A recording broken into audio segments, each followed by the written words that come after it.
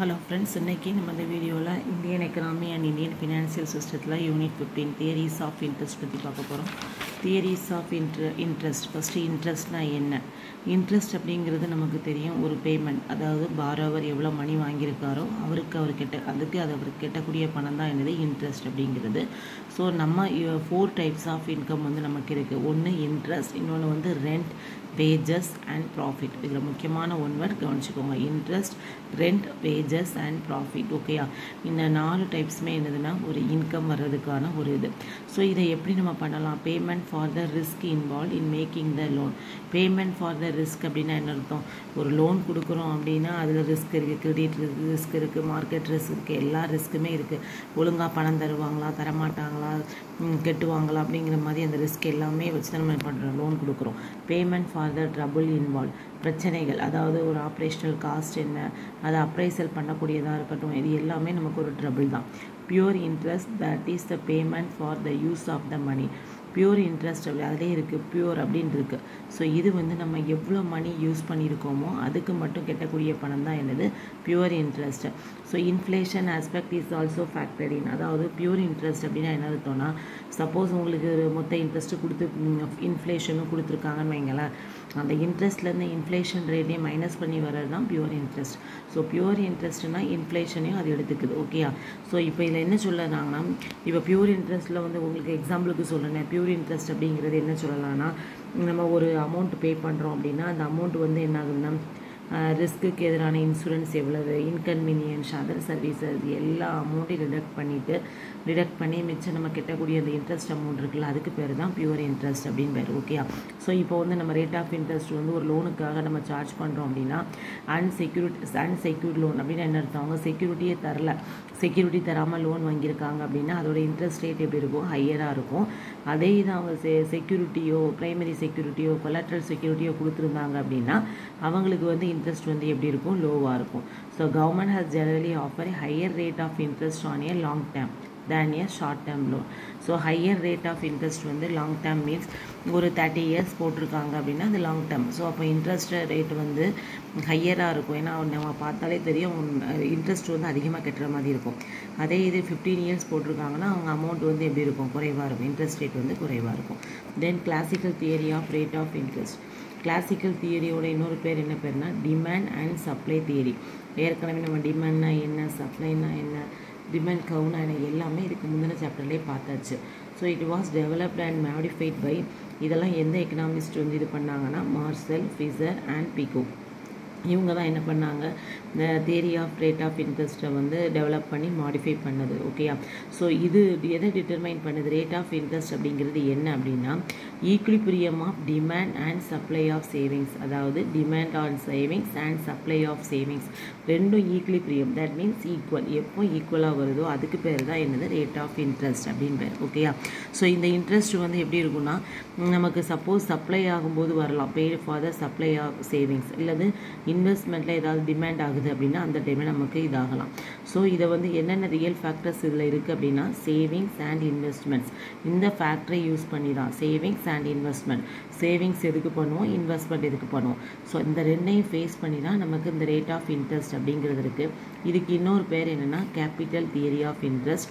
And then another name வந்து saving investment theory of interest. ஏன்னா இதில் யூஸ் பண்ணக்கூடியது saving and investment. So saving investment theory of interest அல்லது real theory of interest. So ரொம்ப கவனமாக கவனிச்சுக்கோங்க. Classical theory of rate of இன்ட்ரெஸ்டோட இன்னொரு பேர் demand and supply theory. Another one capital theory of interest, another one savings investment theory of interest, another one real theory of interest. So இதில் எந்த theory கேட்டாலுமே அது classical theory rate of interest. So இந்த theory வந்து நமக்கு என்ன சொல்லுது அப்படின்னா, நேம்லி சப்ளை அண்ட் டிமாண்ட் நம்ம ஆல்ரெடி பார்த்தது தான். இந்த சப்ளை அண்ட் இன்வெஸ்ட்மெண்ட் ரெண்டு ஃபேக்டரை ஃபேஸ் பண்ணி தான் இருக்குது. Capital supplies is regulated by thrift. த்ரிஃப்ட்னா ஒன்றில் நம்ம சேவ் பண்ணக்கூடிய amount. R this the preference various capital demand is determine by the productivity of the capital. So capital சப்ளைங்கிறது எது மூலமாக ரெகுலேட்டட் பண்ணப்படுது அப்படின்னா சேவிங்ஸ் மூலமாக. அதே இது கேபிட்டல் டிமாண்ட் அப்படிங்கிறது எப்போ determine பண்ணப்படுதுன்னா productivity of the capital. ஓகேயா?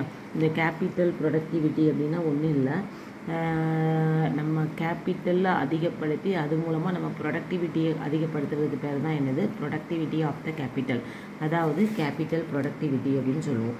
ஏன்னா நம்ம வந்து ஒரு இன்புட் கொடுக்குறோன்னு வைங்களேன், ஒரு கேபிட்டல் இன்புட் கொடுக்குறோம், அதை வச்சு நம்ம என்ன பண்ண போகிறோம், அதிகமான அளவுக்கு நம்ம ஒரு இதை கொண்டு வர போகிறோம், இன்புட்டு அவுட்புட்டை கொண்டு வர போகிறோம். அந்த கேபிட்டலை இன்வெஸ்ட்மெண்ட் பண்ணுறது மூலமாக நமக்கு ப்ரொடக்டிவ் அதிகமாக கிடைக்கிது அப்படின்னா அதுக்கு பேர் தான் productivity of the capital. Demand for savings அப்படிங்கிறது என்னென்னா, சேவ் பண்ண போகிறாங்க. எதுக்காகனா பெரிய பெரிய இன்வெஸ்டர்ஸ் இல்லைனா கார்ப்பரேட்ஸ்காரங்களாம் பார்த்திங்கன்னா ஏதாவது பிஸ்னஸில் தேவைப்பட்டுச்சுன்னா அந்த டைமில் பணம் எடுத்துக்கலாம் அப்படிங்கிற மாதிரி ஒரு இன்வெஸ்ட்மெண்ட் பண்ணி சேவ் பண்ணி வைக்கிறதுக்கு தான் பேர் டிமாண்ட் ஃபார் சேவிங். இந்த demand investment is high when the capital as a factor of production give high returns. So அதான் இன்வெஸ்ட்மெண்ட் வந்து நம்ம ஹையாக இருக்கும்போது நம்மளோட ரிட்டர்ன்ஸும் எப்படி இருக்கும், ஹையராக இருக்கும். ஓகேயா? ஸோ டிமாண்ட் ஃபார் கேபிட்டல் அல்லது investment demand is determined by the productivity of the capital or returns on investment on the one hand and this rate of interest or the cost of investment and the other. Demand for capital அப்படிங்கிறது investment demand, இது ஏற்கனவே நம்ம பார்த்துருந்தேன். Capital demand அப்படிங்கிறது எதை யாரால் determine பண்ணப்படுதுன்னா productivity of the capital அல்லது returns on investment. அதே இது ரேட் ஆஃப் இன்ட்ரெஸ்ட் அப்படிங்கிறது அதோட சேர்ந்தது தான். Marginal productivity keeps decreasing more and more doses of investment in the business enterprises as per the law of diminishing returns. Marginal productivity அப்படிங்கிறது என்ன அப்படின்னா, ஒரு எக்ஸாம்பிளுக்கு ஒரு கம்பெனி நல்லா ரன் ஆகிக்கிட்டு இருக்கு. அவங்க நமக்கு என்ன பண்ணுறாங்கன்னா சில அவுட்புட்ஸ், அவங்களுக்கு இன்புட்டுக்கு தகுந்த மாதிரி அவுட்புட் வந்துட்டுருக்கு. இப்போ நம்ம என்ன போகிறோம் அப்படின்னா அடிஷ்னலாக ஒரு இன்புட் கொடுக்க போகிறோம். அடிஷ்னலாக இன்புட் லேபரோ இல்லைன்னா ஸ்டாக்ஸோ வேறு ஏதாவது அடிஷ்னலாக கொடுத்து அது மூலமாக நமக்கு அவுட்புட் கிடைக்கிறது, அதிகமான அவுட்புட் கிடைக்குமோ அப்படின்னு நினச்சி பண்ணக்கூடியது தான் மார்ஜினல் ப்ரொடக்டிவிட்டி. இந்த லா ஆஃப் டிமினிஷிங் ரிட்டர்ன்ஸ் அப்படின்னா என்ன அர்த்தம் அப்படின்னா, இப்போ ஃபார் எக்ஸாம்பிள் நான் சொல்கிறேன்னே, இப்போ வந்து ஒரு கார் கம்பெனி இருக்குது. அதில் வந்து என்ன பண்ணுறாங்கன்னா, இந்த கார் கம்பெனி நினைக்கிறாங்க இந்த ஒரு மாடல் காரை அறிமுகப்படுத்துகிறாங்க. அப்போ நிறைய பீப்புள் வந்து என்ன பண்ணுறாங்க, இந்த வருஷம் நிறைய பேர் வாங்கலாம் அப்படின்னு நினச்சி அவங்க என்ன பண்ணுறாங்க, ப்ரொடக்டிவிட்டியை இன்க்ரீஸ் பண்ணி நிறைய லேபர்ஸை போட்டு நிறைய காரை வந்து என்ன பண்ணுறாங்க, ப்ரொடியூஸ் பண்ணுறாங்க. ஆனால் இந்த ப்ராடக்டிவிட்டி வந்து நமக்கு எப்படி இருக்குன்னா நெகட்டிவில் போகவும் சான்ஸ் இருக்குது. ஏன்னா அந்த வருஷம் வந்து நமக்கு என்ன பண்ணல, நம்ம அதிகமான அளவு வாங்குவாங்கன்னு நினச்சது வந்து அதிகமாக பேர் வாங்கலை அப்படின்னா நம்ம அவ்வளோ இன்புட் போட்டிருக்கோம், ஆனால் நமக்கு அவுட்புட் அந்த அளவுக்கு கிடைக்கல, நெகட்டிவிட்டி ஆகவும் வாய்ப்பு இருக்குது. So marginal productivity is the law of diminishing returns. அப்படின்னா ஒரு மார்ஜினல் ப்ரொடக்டிவிட்டிங்கிறது நம்ம கொடுக்கக்கூடிய எக்ஸ்ட்ரா இன்புட், ஆனால் அந்த இன்புட்டுக்கு தகுந்த மாதிரி அவுட்புட் கிடைக்கவும் வாய்ப்பு இருக்குது. இல்லைன்னா law of diminishing returns, that means டிமினிஷிங்னா குறைகிறது, அதுக்கு நெகட்டிவாகவும் போகலாம். நம்ம நினச்சி ஒன்று செய்கிறோம், அது ஆப்போசிட்டாக நடந்துருச்சு அப்படின்னா அதுக்கு பேர் தான் என்ன பேர், லா ஆஃப் டிமினிஷிங் ரிட்டர்ன்ஸ். அதனால் நமக்கு லாஸ் ஏற்பட வாய்ப்பு இருக்குது. தென் the producer will continue to invest capital as long as capital productivity exceeds the rate of interest. நான் ஆல்ரெடி சொன்னது தான் உங்களுக்கு. கேபிட்டல் ப்ரொடக்டிவிட்டி அப்படிங்கிறது என்னென்னா, ஒரு விதமான கேபிட்டல் இன்புட்டை கொடுத்து அது மூலமாக ப்ரொடக்டிவிட்டியை இன்க்ரீஸ் பண்ணுறாங்க அப்படின்னா அதுக்கு பேர் என்ன பேர், கேபிட்டல் ப்ரொடக்டிவிட்டி. இப்போ ஃபார் எக்ஸாம்பிள் ஒரு கன்ஸ்ட்ரக்ஷன் கம்பெனியே இருக்குதுன்னு வச்சுக்கோமே, அந்த கம்பெனி வந்து பில்டிங் கட்டுறாங்க. அப்போ என்ன பண்ணுறாங்கன்னா, சரி ஒரு க்ரெயின் வாங்குவோம் அப்படின்னு வாங்கிடுறாங்க. வாங்கும்போது நமக்கு அவங்க என்ன பண்ணுவாங்க, அந்த க்ரெயின் மூலமாக நிறைய அப்பார்ட்மெண்ட்டை கட்டலாம், அது ஒரு கேபிட்டல். இந்த இப்போ லேபருக்கு கொடுக்கறத விட இது வந்து என்ன ஆகும், நிறைய வருஷம் நமக்கு உழைக்கும். ஸோ இந்த மாதிரி ஒரு கேபிட்டலை யூஸ் பண்ணி ப்ரொடக்டிவிட்டியை மெஷர் பண்ணக்கூடியது தான் கேபிட்டல் ப்ரொடக்டிவிட்டி. ஸோ அது வந்து ரேட் ஆஃப் இன்ட்ரெஸ்ட்டை விட எக்ஸீட்ஸ் ஆயிடுச்சு அப்படின்னா ப்ரொடியூசர் வந்து என்ன பண்ணுவாங்க, அந்த இன்வெஸ்ட் பண்ணக்கூடியதை ஸ்டாப் பண்ணிடுவாங்க. எப்போ அப்படின்னா ப்ரொடக்டிவிட்டி, கேபிட்டல் ப்ரொடக்டிவிட்டி வந்து ரேட் ஆஃப் இன்ட்ரெஸ்ட்டுக்கு ஈக்குவலாக வரும்போது. தென் the higher interest rate manufacturers requires, அதிகமான இன்ட்ரெஸ்ட் ரேட் இருந்துச்சா மேனுஃபேக்சர்ஸ் வந்து குறைவான கேபிட்டலை யூஸ் பண்ணுவாங்க. அதே இது லோயர் இன்ட்ரெஸ்ட் ரேட்ஸ் இருந்தால் அவங்க என்ன பண்ணுவாங்க, மோர் கேபிட்டல் டிமாண்ட் பண்ணுவாங்க. ஈக்குலிபிரியம் பாயிண்ட் அப்படின்னா என்ன அர்த்தம் தெரியும்ல, marginal of capital, productivity of capital equal to the rate of interest, அதுதான் வந்து என்னது ஈக்குலிபிரியம். ஸோ அந்த டைமில் நமக்கு demand of capital is inversely proportional to the 1/r, that means interest rate. அப்போ டிமாண்ட் ஆஃப் கேபிட்டல் இன்க்ரீஸ் ஆகும்போது rate of interest degrees ஆகும். Rate of interest increase ஆகும்போது டிமாண்ட் ஆஃப் கேபிட்டல் வந்து என்ன ஆகும், நமக்கு இன்க்ரீஸ் ஆகும். ஸோ அண்ட் ஒன்று இன்க்ரீஸ் ஆனால் டிக்ரீஸ் ஆகும், டிக்ரீஸ் ஆனால் இன்க்ரீஸ் ஆகும். ஸோ அப்போ நமக்கு ஏற்படக்கூடிய ஸ்லோப் வந்து டிமாண்ட் கேபிட்டல்னு சொல்லிட்டோம். நம்ம ஆல்ரெடி நான் சொல்லியிருக்கேன், டி ஃபார் டி நினைவு வச்சுக்கோங்க. ஸோ டிமாண்ட் வந்து டவுன்வர்ட் டு த ரைட் நோக்கி இந்த கர்வ் போகுது, சரியா.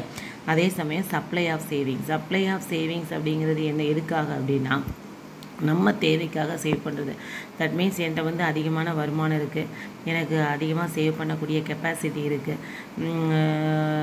என்னோடய இன்கம் லெவல் அதிகமாக இருக்குது, நான் சேவ் பண்ணணும்னு நினைக்கிறேன், வில்லிங்னஸாக இருக்கேன் அப்படிங்கிறதுக்காக என்ன பண்ணுறேன், என்னுடைய கன்சம்ஷனை ரெடியூஸ் பண்ணிவிட்டு ஆர் டிஃபரிங் கரண்ட் ஸ்பெண்டிங்னா செலவெல்லாம் குறைச்சிருச்சு நான் சேவ் பண்ணுறது தான் என்ன பேர் சப்ளை ஆஃப் சேவிங்ஸ். ஓகேயா, தட் இஸ் சேவிங் அப்படிங்கிறது என்னது, ஒரு incentive to follow the act of savings and the future consumptions will require saving. That means present consumption is when selecting between present consumptions and future consumptions. அதாவது நான் இப்போ கரண்டாக என்ன செய்யப்பேன், கரண்டாக செலவு இருக்குது இருந்தாலும் நான் அதை கம்மி பண்ணிட்டு சேர்க்கும் போது அது எனக்கு என்ன ஆகுது, ஃபியூச்சர் கன்சம்ஷன் என்ன அர்த்தம், எதிர்காலத்தில் ஏதாவது தேவைகள் இருக்கும்போது நம்ம என்ன பண்ணிக்கலாம், அந்த சேவிங்ஸ் வந்து எனக்கு என்ன ஆகுது, யூஸ் ஆகுது. சரியா, ஸோ அதனால் அவங்களோட யூஸ் படி சப்ளை ஆஃப் சேவிங்ஸுங்கிறது அவங்களுக்கு தகுந்த மாதிரி சேவிங்ஸ் பண்ணணும், எனக்கு இன்கம் லெவல் அதிகமாக இருக்குது அப்படின்னா அவங்க பண்ணிக்கலாம். ஸோ இதில் நமக்கு தெரிய வேண்டியது பார்த்திங்கன்னா கேபிட்டல் சப்ளை கர்வ் அல்லது saving supply slopes.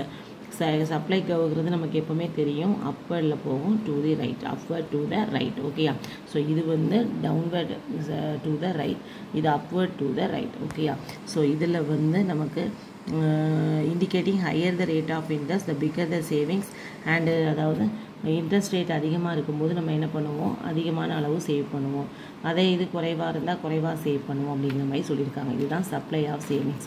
Next one பார்த்திங்கன்னா equilibrium of demand and supply of savings. அதாவது டிமாண்ட் பண்ணுறோம், சப்ளை பண்ணுறோம், ரெண்டுமே எப்போ ஒரு பர்டிகுலர் லெவலில் வந்து ஈக்குவல் ஆயிரும், அந்த டைமில் நம்ம பண்ணக்கூடியதுக்கு தான் என்ன பேர், ஈக்விலிபிரியம் ஆஃப் சேவிங்ஸ். இது ஆல்ரெடி சொன்னது தான் உங்களுக்கு, நம்ம இதிலே பார்த்தோம் இன்ட்ரெஸ்ட் ரேட் அதிகமான டிமாண்டில் எப்போ அதிகமாகும், டிமாண்டில் எப்போ குறையும், கேபிட்டலில் எப்படி குறையும் அப்படிங்கிறதான் இதுலேயும் கொடுத்துருக்காங்க. ஸோ எப்போ supply and demand R equal ஆகுதோ அதுதான் ஈக்விலிபிரியம் இன்ட்ரெஸ்ட். ஒவ்வொருத்தருக்கு டிஃப்ரெண்ட்டான லெவல் ஆஃப் இன்கம் வந்துச்சுன்னா நமக்கு என்ன ஆகும், ஈக்விலிபிரியம் இன்ட்ரெஸ்ட் ரேட் வந்து டிஃப்ரெண்ட்டான லெவலில் வரும். So criticism to the classical theory of interest. So அவங்க வந்து கெய்ன்ஸ் அப்படிங்கிறவங்க என்ன சொல்கிறாங்க அப்படின்னா, interest according to the Cairns is not a reward for saving, rather it is a monetary phenomenon. அதாவது இது வந்து சேவிங்க்கான ரிவார்டு கிடையாது, இது வந்து ஒரு மணி பாலிசி அப்படிங்கிற மாதிரி. அதாவது ரேட் ஆஃப் இன்ட்ரெஸ்ட் அப்படிங்கிறது என்ன அப்படின்னா, நம்ம வந்து இப்போ நான் சேவ் பண்ணிட்டேன் அப்படின்னா அந்த கேஷை வந்து எனக்கு எப்படி இருக்கணும், தேவையான டைமில் எடுக்கிற மாதிரி இருக்கணும், லிக்விடிட்டியாக இருக்கணும். அதே சமயம் நமக்கு ஒரு இன்ட்ரெஸ்ட் வந்து நம்ம சேவ் பண்ணும் போது இன்ட்ரெஸ்ட் கிடச்சிதுன்னா அது நமக்கு என்னது தான், அடிஷ்னல் இன்கம் தான். So investment is more depend on the marginal efficiency capital and future expectations than on interest rates. ஃப்யூச்சரில் நமக்கு யூஸ் ஆகும் அப்படின்னு நினச்சி நம்ம சேவ் பண்ணுறது தான், அது வந்து இன்ட்ரெஸ்ட் ரேட்டை வந்து ஃபேஸ் பண்ணி கிடையாது அப்படிங்காங்க.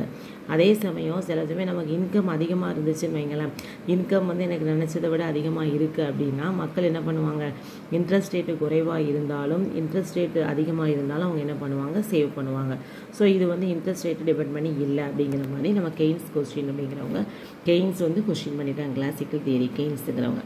So Cairns liquidity preference theory of rate of interest நம்ம ஆல்ரெடி ஃபஸ்ட் யூனிட்லேயே பார்த்துருப்போம். இதில் நம்ம ரீட்டைல் பேங்கிங்கில் பார்த்துருப்போம்னு நினைக்கிறேன், இல்லை இதில் தான் micro economics and first unit model பியில் யூனிட் 12 பார்த்துருக்கோம். General theory of employment and interest and money, JM Cairns cave new view of interest. So இவர் இந்த புக்கை எழுதினவர் வந்து கெய்ன்ஸ் அப்படிங்கிறவர் தான். அவர் என்ன சொல்கிறார் அப்படின்னா, ரேட் ஆஃப் இன்ட்ரெஸ்ட் அப்படிங்கிறது purely monetary phenomenon, that means money phenomenon by demand for money and supply of money. Okay, this theory is known as liquidity preference theory. So Keynes theory க்கு என்ன பேருன்னு கேட்பாங்க, liquidity preference theory. demand for money in two asset economy. இதில் என்ன சொல்கிறாங்க அப்படின்னா, இதில் அவர் 2 asset எடுத்து அது மூலமாக என்ன பண்ணுறாருன்னா நம்ம மணி டிமாண்டை பற்றி எக்ஸ்பிளைன் பண்ண போகிறாரு. ஸோ அந்த 2 அசட்ஸ் அப்படிங்கிறது என்ன அப்படின்னா, 2 assets are money in the form of currency and current deposits in the banks. கரன்சியாக இருக்கலாம் அல்லது கரண்ட் டெபாசிட்ஸ். கரண்ட்டுக்கு நம்ம கரண்ட் அக்கௌண்ட்டுக்கு தெரியும் எந்த விதமான இன்ட்ரெஸ்ட்டும் கிடையாது. ஒன்று லாங் டேர்ம் பாண்ட்ஸாக இருக்கலாம். சரியா, இந்த ரெண்டுமே ரொம்ப ரொம்ப இம்பார்ட்டன்ட். ஸோ இதில் என்ன சொல்கிறாங்க அப்படின்னா, rate of the interest and the bond prices R inversely related. Bond prices directly proportional to 1/r. அப்போ பாண்ட் ப்ரைஸஸ் இன்க்ரீஸ் ஆனால் நமக்கு ரேட் ஆஃப் இன்ட்ரெஸ்ட் வந்து என்னாகும், டிக்ரீஸ் ஆகும். ரேட் ஆஃப் இன்ட்ரெஸ்ட் இன்க்ரீசஸ் ஆனால் பாண்ட் ப்ரைஸஸ் வந்து என்னாகும், டிக்ரீஸ் ஆகும். ஓகேயா, ஸோ இதை வச்சு நம்ம என்ன பண்ணலாம் அப்படின்னா, ஒரு மணி தேவை, மக்களுக்கு தேவை, அவங்க கையில் நிறைய மணி இருக்குது அப்படின்னா அதை வச்சு அவங்க என்ன பண்ணலாம், அந்த மணியை வச்சு அவங்க எதுனாலும் பண்ணிக்கலாம். ஏதாவது அதிகமாக இன்ட்ரெஸ்ட் ரேட் இருந்தால் ஒரு லெவலுக்கு யூஸ் பண்ணிக்கலாம், இன்கம் அதிகமாக இருந்தால் ஒரு லெவலுக்கு யூஸ் பண்ணிக்கலாம். ஸோ அதுதான் அவங்க சொல்லியிருக்காங்க. Decision about the portfolio balance can be influenced by the 2 factors. So அவங்க கையில் இருக்கிற மணியை வச்சு அவங்க எப்படி டிசைட் பண்ணுறாங்க, அந்த பேலன்ஸை என்ன பண்ணலாம் அப்படின்னா, ஃபஸ்ட்டு ஒன் பார்த்தீங்கன்னா higher the level of nominal income. அவங்களோட இன்கம் வந்து ரொம்ப அதிகமாக இருக்குதுன்னு வச்சுக்குவோம்.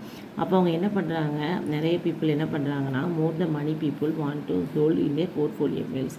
ஸோ அவங்க நிறைய அமௌண்ட் கையில் இருக்கும் போது அதை அந்த ஹோல்ட் பண்ணி வச்சுக்கிறாங்க. எதுக்காக அப்படின்னா டிரான்சாக்ஷன் மோட்டிவ் அப்படிங்கிறதுக்காக. அந்த டிரான்சாக்ஷன் மோட்டிவ் அப்படிங்கிறதுனா என்ன அப்படின்னு பார்த்துருவோம். டிரான்சாக்ஷன் மோட்டிவ் அப்படிங்கிறது என்னென்னா, சப்போஸ் ஒரு இண்டிவிஜுவலோ இல்லைனா கம்பெனிக்காரங்களோ ஏதாவது ஒன்று அவங்களுக்கு இன்கம் வருது அப்படின்னா, அவங்க டிரான்சாக்ஷன் அன்றாடம் ஒரு டிரான்சாக்ஷனுக்கு தேவைப்படக்கூடிய ஒரு அமௌண்ட்டை அவங்க கையில் வச்சுக்கிறதுக்கு பேர் தான் டிரான்சாக்ஷன் மோட்டிவ்ஸை. அது வந்து எப்படி சொல்லலாம்னா இன்கம் மோட்டிவ் அப்படின்னு, அதுக்கு இன்னொரு பேர் வந்து இன்கம் மோட்டிவ் அப்படிங்கிறது பேர். ஸோ அவங்க எதுக்காக வச்சுருக்காங்க, திடீர்னு ஏதாவது டிமாண்ட்ஸ் வரலாம், மெட்டீரியல்ஸ் வாங்க வேண்டியது இருக்கலாம், இல்லைனா டிரான்ஸ்போர்ட்டேஷன் திடீர்னு அவங்களுக்கு செலவழிக்க வேண்டியது இருக்கலாம், இல்லைனா வேஜஸ் கொடுக்க வேண்டியது இருக்கலாம்.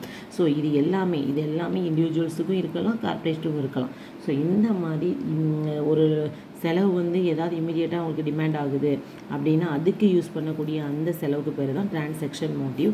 அதுக்கு இன்னொரு பேர் income motive and another name is business motive. Okay, transaction மோட்டிவ்க்காக அவங்க என்ன பண்ணுவாங்க, கொஞ்சம் அமௌண்ட்டை ஹோல்ட் பண்ணி வச்சுக்குவாங்க. ஸோ அந்த மணியை தான் என்ன பண்ணுவாங்க, டிரான்சாக்ஷன் பர்பஸஸுக்காக வச்சுக்குவாங்க. செகண்ட் ஒன் பார்த்திங்கன்னா higher the nominal rate of interest. இப்போ என்ன ஆகுது, ரேட் ஆஃப் இன்ட்ரெஸ்ட் வந்து ரொம்ப அதிகமாக இருக்குது, சரியா? அப்போது lower the demand for money for speculative motive. So speculative motive அப்படின்னா என்ன அப்படிங்கிறதே நான் பார்த்துருந்தேன். ஸோ ஸ்பெக்குலேட்டிவ் ஃபஸ்ட்டு ப்ரீகாஷனரி மோட்டிவ்னால் என்னென்னு பார்த்துருவோம். ப்ரீகாஷனரி மோட்டிவ் அப்படின்னா என்ன அர்த்தம் அப்படின்னா, நம்ம கையில் பணம் ஒரு அவசரத்துக்கு வச்சுக்குவோம். எதுக்குன்னா எதிர்பாராமல் ஏதாவது உடம்பு சரியில்லாமல் போகலாம், வேலை இல்லாமல் போகலாம், ஏதாவது ஒன்று அன்எக்ஸ்பெக்டட் எக்ஸ்பென்சஸ், ஏதாவது எதிர்பார்க்காத செலவு வந்துடும் அப்படின்னு ப்ரிகாஷனரி முன்னெச்சரிக்கையாக நம்ம மணியை ஹோல்ட் பண்ணி வச்சுருக்கோம், கேஷை ஹோல்ட் பண்ணி வச்சுருக்கோம் அப்படின்னா அதுக்கு பேர் தான் என்ன பேர், precautionary motive. Speculative மோட்டிவ்னால் என்னப்போ, speculative motive அப்படின்னா இப்போ நான் என்ன பண்ணுறேன், ஃப்யூச்சரில் ஏதாவது ஒரு இதில் இன்வெஸ்ட் பண்ணால் ஒரு ஆப்பர்ச்சுனிட்டி கிடைக்கிது, இதில் ஒரு பெரிய இன்கம் வரும் அப்படின்னு யாராவது சொல்கிறாங்கன்னா நான் அதுக்காக கொஞ்சம் அமௌண்ட்டை ஒதுக்கி வைக்கிறேன் பார்த்தீங்களா, அதுதான் ஸ்பெக்குலேட்டிவ் மோட்டிவ். அதாவது இப்போ ஒரு எக்ஸாம்பிளுக்கு சொல்கிறேன், இப்போ திடீர்னு கோல்டு வந்து 1 கிராம் 5000 ரூபா இருக்குது. இதே எனக்கு சொல்கிறாங்க 4 வருஷத்தில் கோல்டு விலை வந்து 2000 ஆகுது அப்படின்னா அந்த டைமில் எனக்கு மணியை வந்து எடுக்க முடியாது. ஸோ நான் இப்போ என்ன பண்ணுறேன், அதுக்காக ஒரு மணியை வந்து நான் கொஞ்சம் ஒதுக்கி வைக்கிறேன், சேவ் பண்ணி தனியாக வைக்கிறேன் அப்படின்னா அதுக்கு பேர் தான் ஸ்பெக்குலேட்டிவ் மோட்டிவ். அதாவது ஃப்யூச்சரில் ஏதாவது எனக்கு ஒரு ஆப்பர்ச்சுனிட்டி கிடைக்கலாம் இன்வெஸ்ட்மெண்ட்டில், ஸோ அது எனக்கு தெரியுது அப்படிங்கிற பட்சத்தில் நான் எடுத்து வைக்கக்கூடிய மணி தான் அதுதான் என்னது அதுக்கு பேர் தான் ஸ்பெக்குலேட்டிவ் மோட்டிவ் அப்படின்பார். ஏன்னா நான் எல்லாத்தையுமே ஒரே இதில் நான் இன்வெஸ்ட் பண்ணிட்டேன்னா எனக்கு லாஸ் ஆகக்கூடிய வாய்ப்பும் இருக்குது.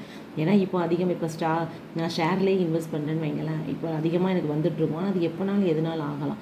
ஸோ அந்த இதை தடுக்கிறதுக்காக நான் ஃப்யூச்சரில் எனக்கு இன்வெஸ்ட்மெண்ட் ஏதாவது தேவைப்படுது, ஒரு ஹையர் ஒரு இன்வெஸ்ட்மெண்ட் ரிசல்ட் கிடைக்கும், அந்த ஆப்பர்ச்சுனிட்டி யூஸ் பண்ணுறதுக்காக நான் அந்த மோட்டிவ்னால நான் எடுத்து வைக்கக்கூடிய மணிக்கு பேர் தான் ஸ்பெக்குலேட்டிவ் மோட்டிவ். ஓகே, ஸோ இது வந்து ஃப்யூச்சர் சேஞ்சஸ் இந்த இன்ட்ரெஸ்ட் ரேட் பாண்ட் ப்ரைஸஸே இருந்தாலுமே என்ன ஆகலாம், ஒரு சமயம் ஏறலாம் குறையலாம். ஸோ நான் அதுக்காக என்ன பண்ண முடியாது, நான் நிறைய இன்ட்ரெஸ்ட் ரேட் இருக்குது அப்படிங்கிறதுனால நான் இன்வெஸ்டர்ஸ் வந்து என்ன பண்ணுவாங்க, பாண்ட்ஸாக வாங்குவாங்க. அதே இது ப்ரைஸஸ் இன்ட்ரெஸ்ட் ரேட்டு குறைஞ்சிருச்சு அப்படின்னா அவங்க என்ன பண்ண ஆரம்பிச்சிடுவாங்க, அதை விற்று அதை வந்து யூஸ் பண்ண ஆரம்பிச்சிடுவாங்க. So the higher the rate of interest, lower the speculative demand for money. Interest rate அதிகமாக இருக்கிற டைமில் அவங்க என்ன பண்ணுவாங்க, ஸ்பெக்குலேட்டிவ்காக எடுத்து வைக்கிற மணி வந்து லோயராக இருக்கும். So lower the rate of இன்ட்ரெஸ்ட்டாக இருந்தால் ஸ்பெக்குலேட்டிவ் டிமாண்ட் வந்து எப்படி இருக்கும், லார்ஜராக இருக்கும். ஓகேயா, ஸோ இதுதான் transaction motive, precautionary motive and speculative motive. So நம்ம இந்த இன்ட்ரெஸ்ட் வந்து அதிகமாக இருந்துச்சு அப்படின்னா அவங்க வந்து demand for money for speculative motive. அப்போ அவங்க என்ன பண்ணுவாங்கன்னா, இன்ட்ரெஸ்ட் ரேட் ரொம்ப அதிகமாக இருக்குது அப்படிங்கிற பட்சத்தில் அவங்க என்ன பண்ணுவாங்க, மணியை தேவையான அளவுக்கு மட்டும் வச்சுட்டு அதை என்ன பண்ண ஆரம்பிச்சிடுவாங்கன்னா பாண்ட்ஸ் வாங்க ஆரம்பிச்சிடுவாங்க. ஸோ அந்த பாண்டு வந்து என்ன ஆகும்னா நமக்கு நிறைய அளவுக்கு ரிட்டர்ன் அதிகமாக கொடுக்கும். அதே இது இப்போ current rate of interest is higher than what is expected in the future, the people would like to hold more bonds and less money in their portfolio. So இப்போ இருக்கிற ரேட் ஆஃப் இன்ட்ரெஸ்ட் வந்து higher ஆகும் எப்போ அப்படின்னா, நான் என்ன ஃப்யூச்சரில் expect பண்ணுறேனோ அதை விட எனக்கு அதிகமாகணும் அப்படின்னு தெரிஞ்சதுன்னா அவங்க நிறைய பாண்ட்ஸ் வாங்கிடுவாங்க. குறைஞ்ச மணியை லெஸ் மணியை என்ன பண்ணுவாங்க, அவங்க பேலன்ஸாக வச்சுக்குவாங்க. So current rate of interest low அப்படின்னா பீப்புள் வந்து என்ன பண்ணுவாங்க, பாண்ட்ஸை வந்து larger quantity bonds instead they hold money in their portfolio because of the inherent fear the bond prices would fall in the future. So இதனால் என்ன பண்ணலாம், திடீர்னு எதனால் நடக்கலாம், அதனால் எனக்கு லாஸஸ் வந்துடலாம் அப்படிங்கிறதுனால அவங்க பண்ணியிருக்காங்க. ஸோ அதிகமான அளவு இன்ட்ரெஸ்ட் இருக்குன்னா பாண்டில் இன்வெஸ்ட் பண்ணுவாங்க, குறைவான அளவுக்கு இன்வெஸ்ட் பண்ணியிருந்தால் நம்ம கேஷை என்ன பண்ணிக்குவாங்க, ஹோல்ட் பண்ணி வச்சுக்குவாங்க. ஸோ ஆல்ரெடி இந்த தேதி நம்ம மூணுமே பார்த்துட்டோம். கெய்ன்ஸ் சொன்னது ஓகே. மணி டிமாண்ட் கர்வ் அப்படின்னா இது எதுக்கும் இடையில நம்ம ட்ரா பண்ண போகிறோம். ஒரு நமக்கு அதிகமான அளவுக்கு ஒரு இன்கம் வருது அப்படின்னா அந்த level of nominal income we can draw money demand curve. So இது எதுக்குன்னா quantity of the money and rate of interest. Okay, இந்த ரெண்டுக்கும் இடையில நம்ம வரையக்கூடியது தான் வந்து என்னது, மணி டிமாண்ட் கர்வ். ஸோ இதில் சொல்லக்கூடியது demand money demand for money is inversely related to the rate of interest. That means demand for money increase ஆனா rate of interest decrease ஆகும், rate of interest increase ஆனா demand for money வந்து என்ன ஆகும், increase ஆகும். So இதுதான் inversely related. So இந்த கிராஃபை பார்த்தீங்கன்னா இது வந்து LP1 LP2. LP1 அப்படிங்கிறது என்னென்னா லிக்விடிட்டி ப்ரிஃபரன்ஸ் கர்வ். ஓகேயா. ஸோ எதுக்கு இதில் ட்ரா பண்ணியிருக்காங்கன்னு கேட்பாங்க, குவான்டிட்டி ஆஃப் மணிக்கும் ரேட் ஆஃப் இன்ட்ரெஸ்ட்டுக்கும். ஸோ இப்போ எனக்கு லிக்விடிட்டி ப்ரிஃபரன்ஸ் இந்த கர்வ் வந்திருக்கு. இப்போ லெவல் ஆஃப் இன்கம் வந்து எனக்கு என்ன ஆகுது அப்படின்னா கொஞ்சம் இன்க்ரீஸ் ஆக ஆரம்பிக்குது அப்படின்னா இந்த கர்வ் என்ன பண்ணும், ஆட்டோமேட்டிக்காக ஷிஃப்ட் ஆகுது. எங்கே ஷிஃப்ட் ஆகுது, அப்வர்டுக்கு ஷிஃப்ட் ஆகுது. So very very important question. என்னோட இன்கம் லெவல் அதிகமாச்சு அப்படின்னா லிக்விடிட்டி ப்ரிஃபரன்ஸ் கர்வ் அதாவது மார்க்கெட் டிமாண்ட் கர்வ் எங்கே மூவ் ஆகும்னா அப்வர்ட் ஷிஃப்ட் ஆகும். சரியா. அப்போ அதோட நியூ பொசிஷன் வந்து என்ன, LP2. இதுதான் நியூ பொசிஷன். ஸோ இதுதான் வந்து என்னதுன்னா மணி demand curve, quantity of money and rate of interest. Second one பார்த்தீங்கன்னா determination of rate of interest equilibrium in the money market. So இதில் அவங்க என்ன சொல்கிறாங்க அப்படின்னா JAIIB கெய்ன்ஸ் அப்படிங்கிறவங்க இது வந்து நமக்கு monetary fixed the monetary authority of the country அப்படிங்கிறாங்க. இதில் அவங்க ஒரு கிராஃப் கொடுத்துருக்காங்க பாருங்கள். இதில் அவங்க எடுத்துக்கிட்டது என்ன அப்படின்னா குவான்டிட்டி ஆஃப் த மணி எடுத்திருக்காங்க அண்ட் ரேட் ஆஃப் இன்ட்ரெஸ்ட்டுக்கு ரெண்டுக்கு இடையில நம்ம என்ன பண்ண போகிறோம், இப்போ ட்ரா பண்ண போகிறோம். ஸோ இதில் பார்த்தீங்க அப்படின்னா நமக்கு ஃபஸ்ட்டு வந்து என்ன இருக்குது அப்படின்னா இதில் quantity of money and rate of interest. ஓகேயா. ஸோ இப்போ மணி டிமாண்ட் கர்வ் வந்து நமக்கு எப்படின்னு தெரியும், இந்த வந்தாச்சு. எப்படி வந்திருக்கு, லெஃப்ட் டு ரைட் வந்திருக்கு. ஓகே, டவுன்வர்ட் நோக்கி வந்திருக்கு. இப்போது இதில் rate of interest some amount rate of interest கொடுத்துருக்காங்க 2468. இப்போது இதில் MS அப்படிங்கிறது என்னென்னா மணி சப்ளை. அந்த மணி சப்ளை வந்து ஃபிக்ஸ்டாக இருக்குது, 100 200 300 அதில் எந்த மூவ்மெண்ட்டுமே இல்லை. இப்போ நான் கிராஃப் ட்ரா பண்ணும்போது எனக்கு என்ன ஆகுதுன்னா அந்த 10ங்கிற இடத்துல வந்து மணி டிமாண்ட் கர்வில் போய் அது மீட் பண்ணுது. ஸோ அப்போ மணி சப்ளையும் and then money demand curve ரெண்டுமே மீட் பண்ணக்கூடிய இடம் தான் எனது ஈக்விலிபிரியம். அப்போ 10ங்கிறது என்னது ஈக்விலிபிரியம் பாயிண்ட். இப்போ 10க்கு மேலே எனக்கு 12 அப்படிங்கிறது ஒன்று வந்திருக்கு, 8 ஒன்று வந்திருக்கு. ஸோ 12 அப்படிங்கிறது என்ன அப்படின்னா ஈக்விலிபிரியத்தை விட அதிகமாக இருக்குது. ஸோ ஈக்விலிபிரியத்தை விட அதிகமாக இருக்குது அப்படின்னா எனக்கு சப்ளை வந்து எவ்வளோ இருக்குது, அதிகமாக இருக்குது. ஸோ மணி ரொம்ப அதிகமாக இருக்குது, சப்ளை அதிகமாக இருக்கும்போது நான் அந்த இடத்துல என்ன பண்ணுறேன் அப்படின்னா அதிகமான அளவு பாண்ட்ஸ் வாங்கிடுவேன். ஏன்னா ரேட் ஆஃப் இன்ட்ரெஸ்ட் அதிகமாக இருக்குது அப்படிங்கிறதுனால நான் என்ன பண்ணிடுவேன், அதிகமான அளவுக்கு என்ன பண்ணிடுவேன், பாண்ட்ஸ் வாங்கிடுவேன். அதான் சொல்லியிருக்காங்க அவங்க. எதுப்படி நமக்கு 2% எக்கனாமி படி 12% supply of money exceeds the demand for money. ஓகேயா. ஏன்னா ஈக்விலிபிரியத்துக்கு கீழே வந்தால் தான் ஆல்ரெடி நம்ம பார்த்துருக்கோம் டிமாண்ட், ஈக்விலிபிரியம் மேலே வந்தால் அது வந்து என்னது சப்ளை அதிகமாக வருதுன்னு அர்த்தம், எக்ஸஸ் சப்ளை. ஸோ இப்போ எனக்கு எக்ஸஸாக அதிகமாக மணி வந்துருச்சு அப்படிங்கிறதுனால என்ன பண்ணியிருக்கேன், அந்த மணியை வந்து ஹோல்ட் பண்ணி வைக்கலை. அதை நான் என்ன பண்ண போகிறேன், பாண்ட்ஸ் வாங்க போகிறேன். அப்போது எனக்கு total money supply at given moment remains fixed, திரும்ப ஃபிக்ஸ்டாக இருக்குது அப்படின்னா நமக்கு பாண்ட் ப்ரைஸஸ் வந்து என்ன ஆகுது, ஆட்டோமேட்டிக்காகவே இன்க்ரீஸ் ஆக ஆரம்பிக்குது. ஸோ பாண்ட் ப்ரைஸஸ் அதிகமாகுது அப்படின்னா என்ன ஆகுது, ரேட் ஆஃப் இன்ட்ரெஸ்ட் வந்து குறையுது. ஏன்னா பாண்டும் ரேட் ஆஃப் இன்ட்ரெஸ்ட்டும் எப்படி இருக்குது, inversely proportional. Bond prices increase ஆனால் ரேட் ஆஃப் இன்ட்ரெஸ்ட் வந்து டிக்ரீஸ் ஆகும். ஆல்ரெடி நம்ம சொன்னது தான். தென் 8 பார்த்தீங்க அப்படின்னா அது வந்து ஈக்விலிபிரியம் பாயிண்ட்டுக்கு கீழே வந்திருக்கு, 10க்கு கீழே வந்திருக்கு. ஸோ இந்த டைமில் பார்த்திங்கன்னா நமக்கு டிமாண்ட் வந்து எக்ஸீட்ஸ் இருக்கும், இதை விடனா சப்ளை விட. ஸோ அந்த டைமில் நம்ம என்ன பண்ணிடுவாங்க மக்கள், அவங்க கையில் இருக்கிற பாண்ட்ஸை கொடுத்துட்டு ரேட் ஆஃப் இன்ட்ரெஸ்ட் குறையும் போது பாண்ட் ப்ரைஸஸ் வந்து ஆட்டோமேட்டிக்காக என்ன ஆகும், ரைஸ் ஆகும்.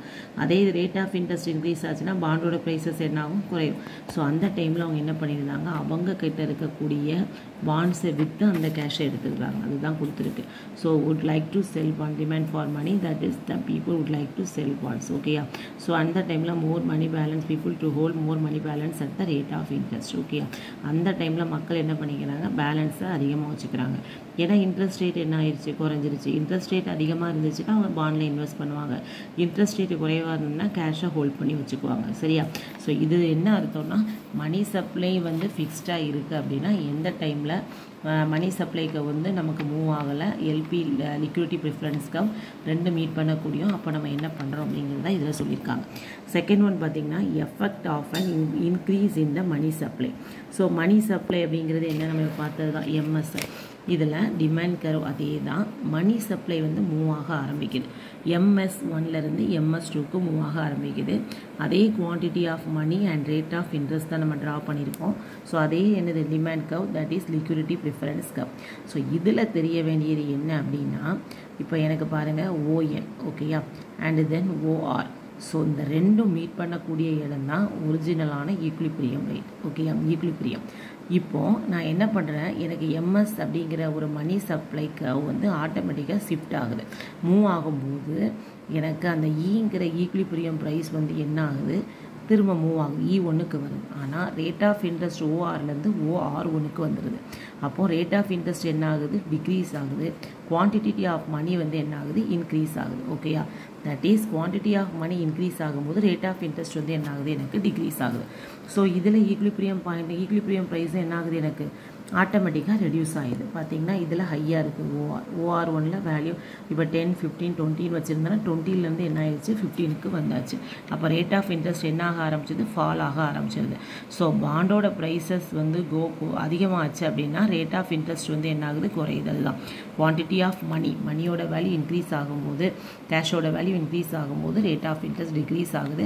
At the same time equilibrium price என்ன ஆகுது, டிக்ரீஸ் ஆகுது. எப்போனா மணி சப்ளை வந்து ஷிஃப்ட் ஆகும்போது.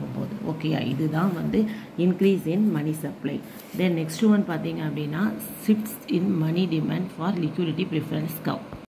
So the position of money demand curve depends upon two factors: the level of nominal income and expectation about the changes in bond prices in the future, which implies change in rate of interest in futures.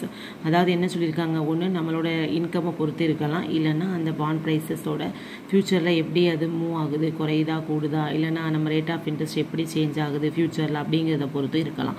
So இதில் அவங்க பண்ணியிருக்கிறது ஒன்றே ஒன்று தான், money supply வந்து அப்படி ஃபிக்ஸ்டாகவே இருக்குது. ஓகேயா. ஆனால் liquidity preference curve, that is demand curve மட்டும் வந்து என்ன ஆகுதுன்னா மூவ் ஆக ஆரம்பிக்குது. தட் மீன்ஸ் அப்வர்டுக்கு என்ன ஆகுது, ஷிஃப்ட் ஆகுது. இது இன்க்ரீஸ் ஆகுது அப்படிங்கிறத விட நான் என்ன பண்ணலாம் அப்படின்னா, இது வந்து என்ன பண்ணுறோம், நம்ம மூவ் ஆகுது. தட் மீன்ஸ் அப்வர்டுக்கு ஷிஃப்ட் ஆகுது.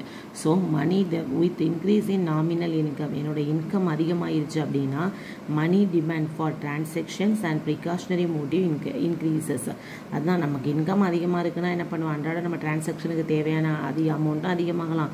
ப்ரிகாஷனரி மீன்ஸ் முன்னெச்சரிக்கை நம்ம எடுத்து வைக்கக்கூடிய அந்த மோட்டிவ் என்ன ஆகலாம், அதிகமாகலாம். ஸோ அந்த டைமில் வந்து எனக்கு மணி டிமாண்ட் கர்வ் வந்து என்ன ஆகுது, அப்வர்டுக்கு ஷிஃப்ட் ஆகுது. ஸோ இந்த மணி டிமாண்ட் கர்வுக்கு தான் இன்னும் பேர் என்ன சொல்லியிருந்தோம், லிக்விடிட்டி ப்ரிஃபரன்ஸ் கர்வ். இந்த டைமில் மணி சப்ளை வந்து ஃபிக்ஸ்டாக தான் இருக்குது, ON. ஓகே. ஆனால் OR அப்படிங்கிற இன்ட்ரெஸ்ட்லேருந்து E அப்படிங்கிற இடத்துல இருந்து எனக்கு எங்கே போயிடுது, ரேட் ஆஃப் இன்ட்ரெஸ்ட் Fக்கு போயிடுது, ஈக்விலிபிரியம். இதுதான் இப்போ ஈக்விலிபிரியம். ஆனால் லிக்விடிட்டி ப்ரிஃபரன்ஸ் கர்வ் ஷிஃப்ட் ஆகும்போது எனக்கு அது என்ன ஆகுது, Fக்கு மூவ் ஆக ஆரம்பிச்சிருது. ஸோ அப்போது இதில் இதுவரை நம்ம பார்த்தது எல்லாமே பார்த்திங்கன்னா நமக்கு ஈக்விலிபிரியம் பாயிண்ட் வந்து எப்படி ஆயிடுச்சு, ரெடியூஸ் ஆயிடுச்சு. தென் கரெக்டாக இதில் வந்து நம்ம மணி சப்ளை வந்து இன்க்ரீஸ் ஆகும்போது ஈக்விலிபிரியம் ப்ரைஸ் வந்து நமக்கு குறைஞ்சிது, ஏன்னா ரேட் ஆஃப் இன்ட்ரெஸ்ட் வந்து டிக்ரீஸ் ஆகிடுச்சு. ஆனால் இதில் நம்ம டிமாண்ட் கர்வ் வந்து இன்க்ரீஸ் ஆகும்போது என்னோடய ரேட் ஆஃப் இன்ட்ரெஸ்ட் வந்து என்ன ஆகுது, இன்க்ரீஸ் ஆகுது. ரொம்ப ரொம்ப இம்பார்ட்டன்ட் கொஸ்டின், இந்த ஃபிகரை நினைவு வச்சுக்கோங்க. ரேட் ஆஃப் இன்ட்ரெஸ்ட் இன்க்ரீஸ் ஆகுது. ஸோ ORலேருந்து OHக்கு வந்து இன்க்ரீஸ் ஆகுது. ஸோ இதுதான் வந்து என்னென்னா shift in money demand R liquidity preference curve. இந்த டிமாண்ட் கர்வுக்கு பேர் தான் என்னதுன்னா இது லிக்விடிட்டி ப்ரிஃபரன்ஸ் கர்வ் அப்படிங்கிறது பேர். ஓகேயா. ஸோ இது எப்படி மூவ் ஆகுது, இது எதுக்காக நம்ம யூஸ் பண்ணுறோம்னா speculative demand for money in equilibrium with supply of money on ON. So இது நமக்கு ப்ரிகாஷனரியாக இருக்கலாம், டிரான்சாக்ஷன் மோட்டிவாகவும் இருக்கலாம், அண்ட் தென் ஸ்பெகுலேட்டிவ் மோட்டிவாகவும் இருக்கலாம். ஓகேயா? ஸோ இப்போ இது டிமாண்ட் மூவ் ஆகும்போது எனக்கு ஈக்லிபிரியம் பாயிண்ட் இன்க்ரீஸ் ஆகுது, பிகாஸ் ரேட் ஆஃப் இன்ட்ரெஸ்ட் வந்து இன்க்ரீஸ் ஆகுது, and quantity of money supply வந்து ஃபிக்ஸ்டாக இருக்குது. அதை மட்டும் நல்லா வச்சுக்கோங்க. ஸோ இது ரிமைனிங் சாப்டரை வந்து நான் அடுத்த வீடியோவில் போடுறேன். ஓகேயா? தேங்க்ஸ் ஃபார் வாட்சிங்.